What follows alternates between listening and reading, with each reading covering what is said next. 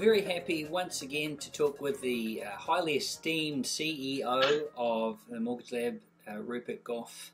It feels like I should say Rupert Gough Esquire, Rupert, because we love, like Rupert Gough the third. Yeah. We love seeing your columns on One Roof. You're on the TV.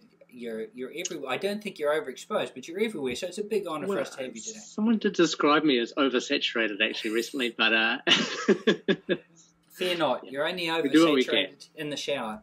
So the things we wanted to chat to you about today, get the unique perspective, because you and your team across the country are dealing with all the time to break or not to break, especially I guess in terms of what's going to happen with interest rates. That's point one. And the second is borrowing for other investments, so shares, crypto, NFTs. What's the bank's feel? What's, I guess, your view from what you're seeing on the coalface? So can you share some insights with those two things? Yeah, well, let's talk about break-in first, because I think that's really topical to right now. So in the past 6 months, we've seen interest rates go from 2.09 to 3.65. So I'm talking the 1 year fixed rate there. So big jump. And what people are thinking is, well, look, if I break now, then I could, if it keeps going up, I'm going to lock in this albeit terrible rate compared to what it was, but is it going to be even worse in the future? So there are a couple of things that you have to think about, and it's a little tricky to do via video or podcast or however you listen to this. But essentially what you want to think about is how long until that refix occurs. So if you just left your account to sit there, your refix would be due in, say, 6 months' time. Okay, so that's 6 months.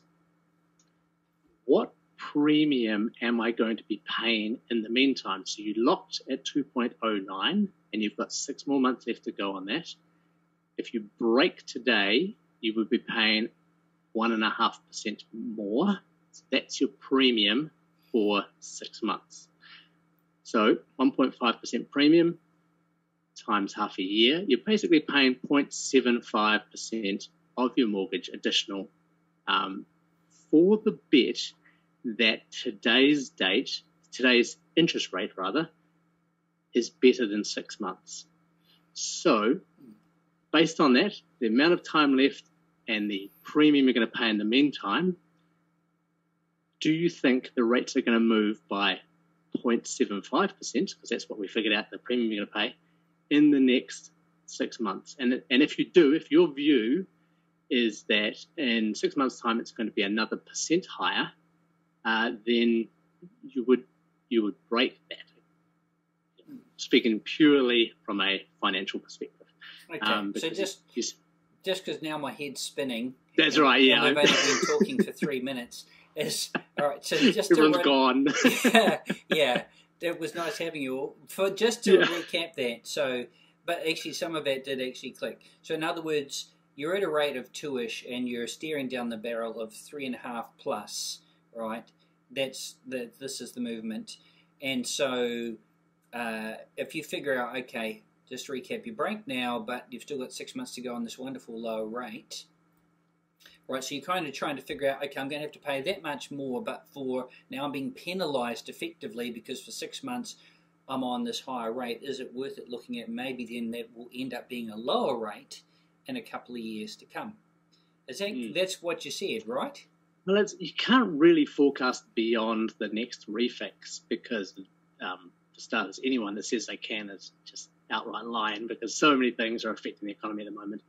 It's really about, is the next refix that you've got due going to be, if you do it now, is it going to be cheaper than in the future? And are you willing to pay a premium in the meantime? Almost everyone who breaks a rate today will be paying more than they fixed it for last year because they were awesome last year. So are you willing to pay that extra amount and, in the meantime, just to lock in what could be a good rate in hindsight in 6 months' time? And look, and this is what's so frustrating is that people, they email us and message us and say, should we break now? there is so much in that formula. You have to have a pretty solid view of where the rates are going in the next however long until you refix.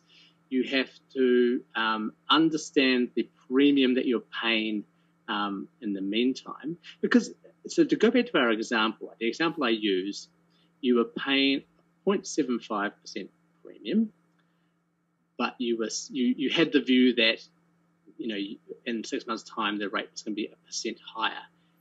So you've saved 0.25% by breaking now. But to me, look, I mean, I don't want to sound privileged, but to me, that risk of just 0.25 on a bet just doesn't seem worth it. You'd have to see a wild swing, in my opinion, because you don't want to just break even. You don't want to break now, pay the premium just for it to move 0.75% in the meantime. So I think you have to be looking at quite a substantial savings.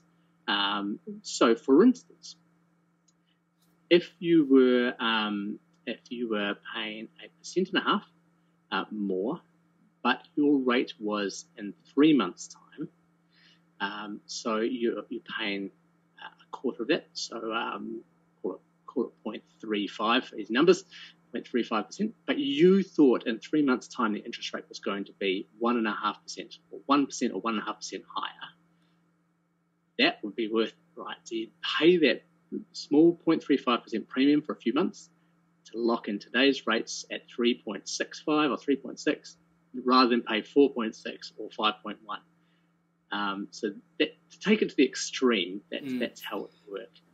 So as an example, maybe there's two examples we could talk about. The other day somebody was talking to us and we said, look, this is not really our thing, but they said, look, we can get 2.99 with a certain bank, but the rate runs out today. And they were already on 2.65, and it was not a huge break. It might have been, I don't know, like a month or something like that. And we said, well, that sounds pretty good. And it was some crazy thing. It was like 2.99 for 2 or 3 years. Now, we're no mortgage advisors, but we pay a mortgage, so I said, take it. That sounds pretty good. But, of course, double check with... I can't remember if they're using the mortgage lab anyway. But we always said, but double check with your mortgage advisor. Like, so some things are super obvious. That's sort of what you're saying. Like, if it's going to be super obvious, if it looks like a duck and sounds like a duck and walks like a duck, then breaking could be worth it. But in other things, you're trying to sort of really read the tea leaves, aren't you?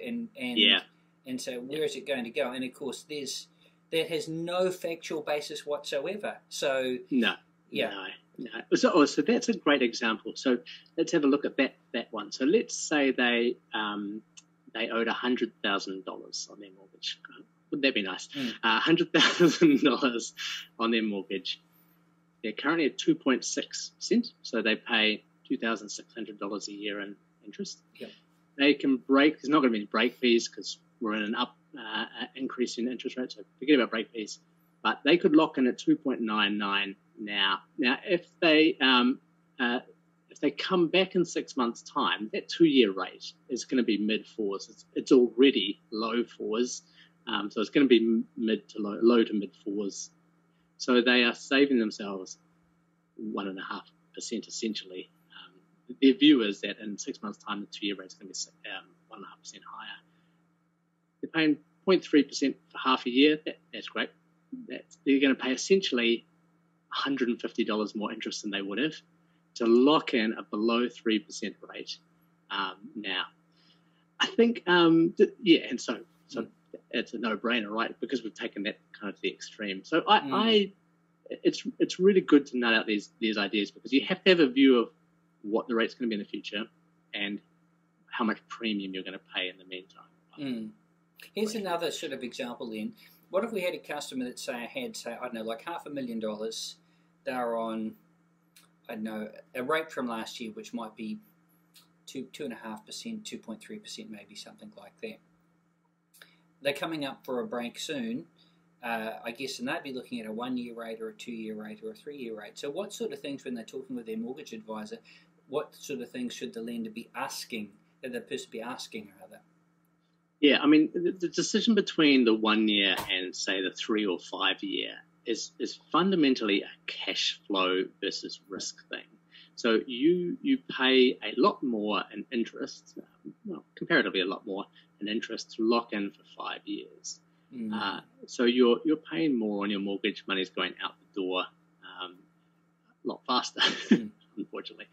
However, for the next 5 years, you know what you are paying. Now, if we take it back a year, you could get 2.1% for 1 year, or 2.99% for 5 years on the real specials. It sort of stuck around the 3.5, but you could get as low as 2.99%.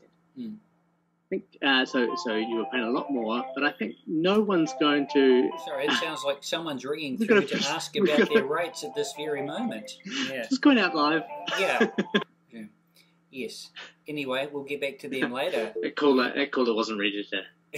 They weren't ready to lock in. That's right. So I think anyone who locked in for 5 years last year probably isn't regretting anything, right? So yet they've paid that premium, but it could have easily stuck around the low twos for the next 4 years, and they would have been paying too high a premium. So the thing is, if you want low risk but are willing to sacrifice some expense for that, you take the longer term. If you want short term, cheaper, but you've got a risk that in a year you're going to jump from 2.1 to 3.65, that is the risk you take. My preference, and this is not everybody's preference, my preference is you take short terms and you pay off your mortgage, because if you use that money, the extra money you would have paid on interest, to pay off your mortgage, then your debt's gone. It doesn't matter what happens in 5 years, it's going off. That's my preference, but it's not for everyone. So that's why we have a discussion around it. So in other words, if you've got the money available, then you might say, okay, had I taken this higher rate, which is a 3-year rate or a 5-year rate, I would be paying X.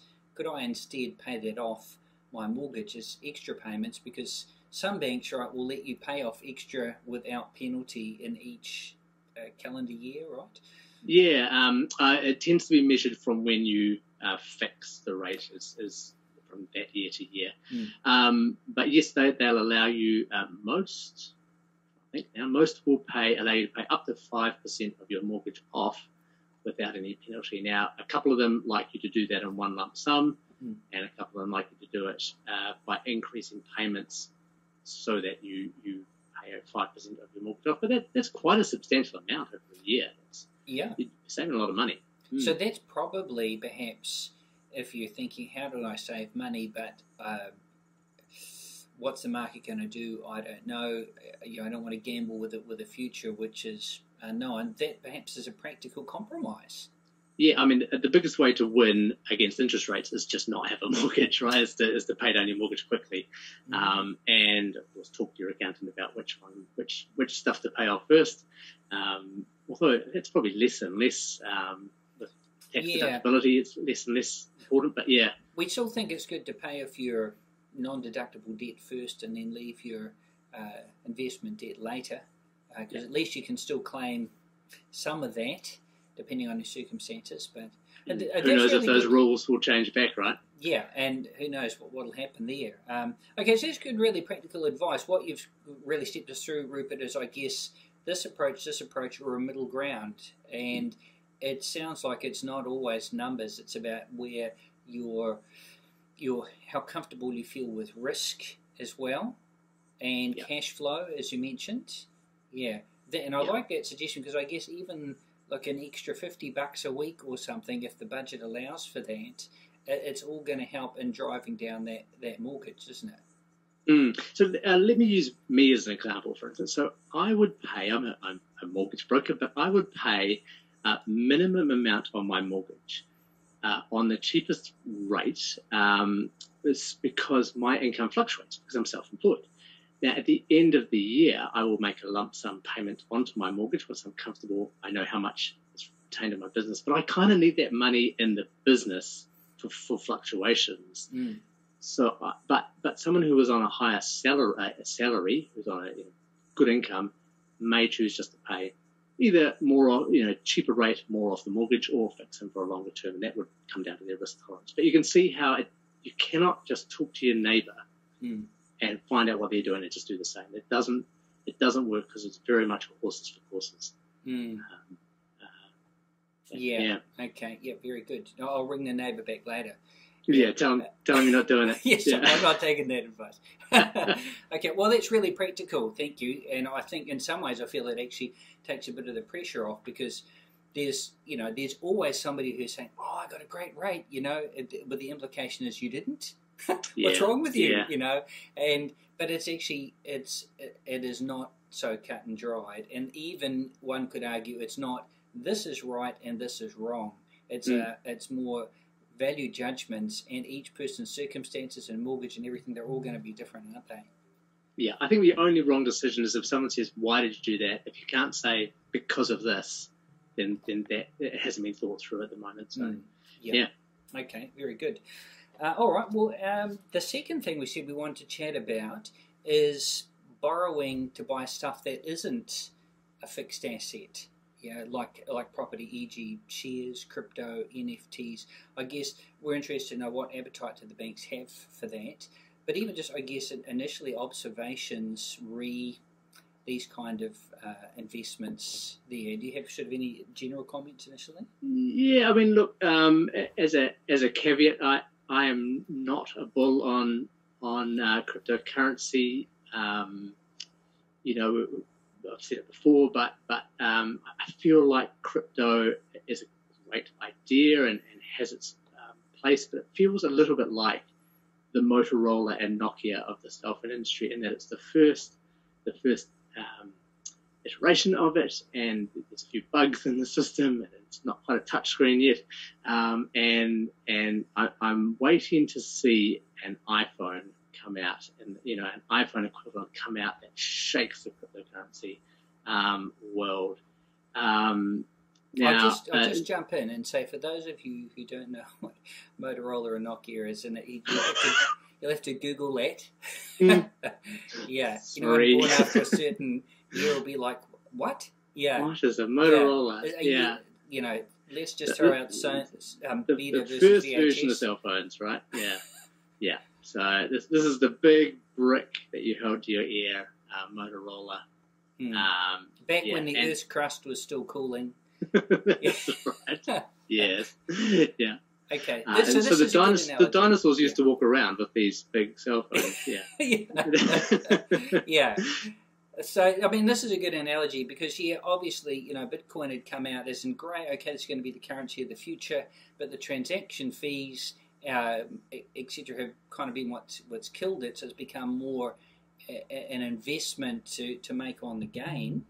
And then Ethereum likewise has got sort of high gas fees on it, and there's some minimum bars often to get even to just invest into that if you try and buy some on a crypto exchange. Whereas a lot of the newer, they're not really altcoins anymore, but a lot of the newer currencies then don't have those same limitations. They've worked around that, so they require a proof of stake rather than proof of work, so that's viewed as more environmentally friendly. So there's certainly validity in those comments.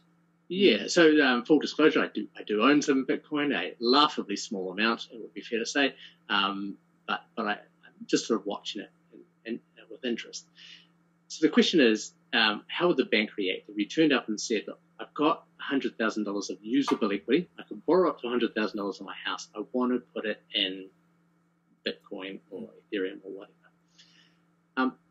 The answer will vary depending on the bank and how you pitch the story. But what I would say is that largely the banks aren't allowed to make judgment calls on your investment. What they can do is say, if that investment goes to zero, can you afford the mortgage? So, if you've got the kind of income that can sustain, you have to assume zero returns from your, let's just call it Bitcoin for easy, 0% return from Bitcoins, and it goes to $0. Can you still afford your mortgage? $100,000? Yes, you can. Then the odds are better that the bank will be happy about it. choice. Now, a couple of things I would strongly suggest that you tell them the truth of why you are purchasing it. Don't tell them that you're doing renovations or buying a car. Just say, look, I'm wanting to invest, wanting to use this money to invest in higher risk assets. Here is my income, and I can afford a mortgage, over the amount of time that I've got left. So if I've got 25 years left on your mortgage, then you can. And realistically, even with the triple CFA, the banks should be able to give you that money. Right. The question is whether you would, and my basic formula for that would be that I am paying 3.5%. Well, let's say I'm paying 5% on my mortgage for the next couple of years. Would I expect more than a 5% return on that, whether you're staking it or whether it's a growth? Now, I'm not going to say whether I think that is, but I'm sure anyone who's involved in cryptocurrency probably has a view on it. And that way, if you borrow $100,000, you pay $5,000 of interest, you're going to get whatever thousand out of it in returns. Is it worth it? Probably, yeah.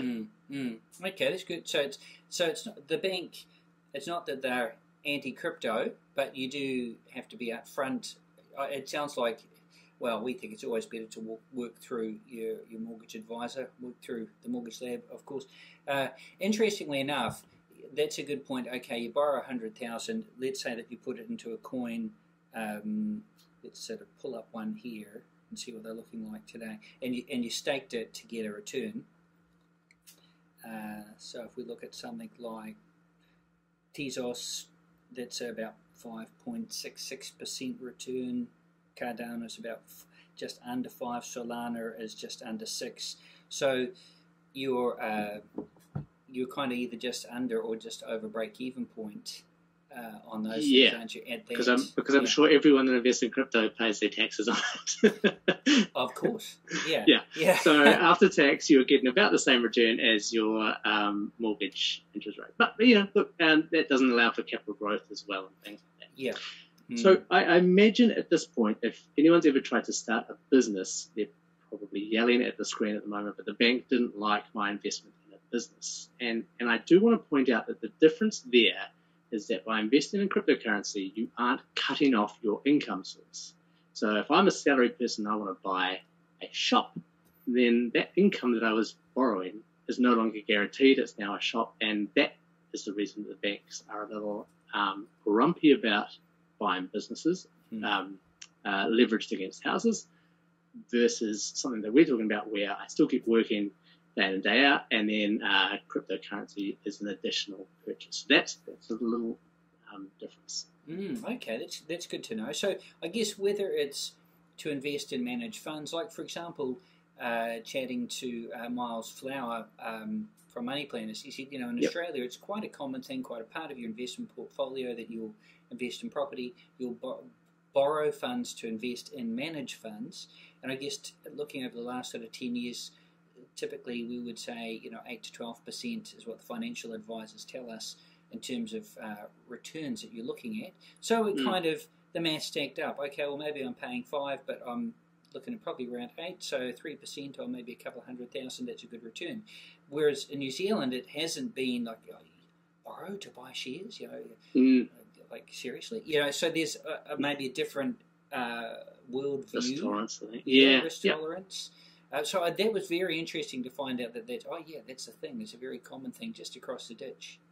Yeah. So one thing to compare that to, which is almost exactly the same thing, but different. Fascinating intro, Rupert. Thank you for that. So if you are paying your KiwiSaver at 10%, say, you're a salaried person, you're paying your KiwiSaver at 10%, and you are paying your mortgage at the minimum rate, you're fundamentally doing that, right? You could have been paying down your mortgage, but instead you're leaving the borrowing there and putting it into managed funds. Now, you haven't actually physically applied for that money back and put it into the KiwiSaver, but you are channeling your money into the managed funds rather than paying down your mortgage. And look, there's no right or wrong answer in this either. It's your view on future returns in the market versus future interest rates. But I think it potentially is more common then in that method in New Zealand than grabbing a chunk of money and putting it. That's true. Right, so funds. You might not have gone and borrowed to do that, but instead of paying off the mortgage, you're using the funds for some managed funds for some KiwiSaver. And KiwiSaver is managed funds by another name anyway. Okay, so good point. So it may well be that vast amounts of New Zealanders are in effect already doing this strategy, but they just hadn't thought of it. Yeah. Well, I'd like to think so. I don't know how many people are overpaying their minimum payments on their KiwiSaver, but it would be nice if they were. Yeah. Look, when we're recording at the moment, the share market has not been kind to people, but over the long term, which is how you should always look at the share market, it's been a good return, right? Okay. So, and I guess really then it's going to come back to whether you go into shares or crypto or NFTs or all the above, etc. There's going to be a bit of a discussion between, your risk advisor and your financial advisor, and your lawyer will have some thoughts, your mortgage advisor will talk to you about that, and then you make that decision once you've had that input. Yep, and that's it, And I think as long as you are, I think where the bank will start to get nervous is if you had a freehold property, and let's say it's worth $1 million, and you wanted to borrow $800,000 to put it into Bitcoin or a new altcoin. I think that's where the bank's going to start coming, because that is clearly a large percentage of your net worth in a high risk product. When I say the banks don't have the right to judge, there is a line that anyone can see is far too risky for an average investor. But if it's a small amount, it's 5% of your net worth and a high risk thing, then I don't see the banks having a problem with it. Yeah, and interestingly enough, just picking up on that 5% figure, I know chatting to Daniel Carney, another financial advisor, a couple of months ago, he'd said maybe 3% of your total investments should be crypto. So for many people, like if you've got $1 million house, that's 30 grand. It's not much out of the whole thing. So and so we sort of say to people, look, if you want to do that, just dip your toes in a little bit. And there's a few do's and don'ts so that you don't buy crypto and you send it off into some wallet that doesn't exist and then that's gone. So the way is, get a little bit of familiarity with that before you do a big pitch there for it. Okay. Yeah. All right, well, good to know.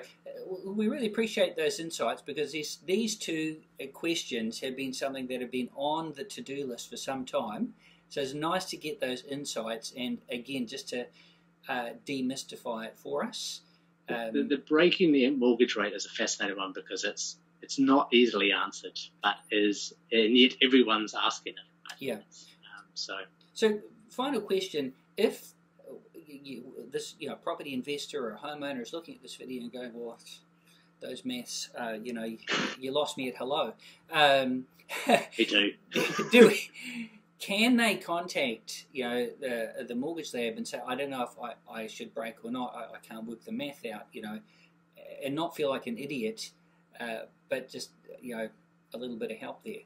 Yeah, and look, absolutely, that's what we do all day, every day, really, and no cost. It's I think what you're not going to get from us is a crystal ball solid guess of the interest rates. We wouldn't like to put our money down with your money, fundamentally, on that, but we will talk you through the reasons why, you might think it's going higher or, why the economists think it's flat or whatever, and then talk to you about the decision you'd make based on that sounding reasonable. So, and we'll do it a lot better than I've done it, so it'll be a lot calmer and typically of a video we'll type it out, so you've got, things to kind of see on the screen there. But look, that doesn't cost anything. That's we get paid by the banks to do that. So absolutely, give us a call. Oh, that sounds great. Yeah, because I think that takes a bit of the stress out of trying to figure that out. And obviously, we can't expect advisors to make our decisions for us. We've still got to bear the responsibility for that. But at least if we can educate ourselves, then we're going to make a better decision as a result.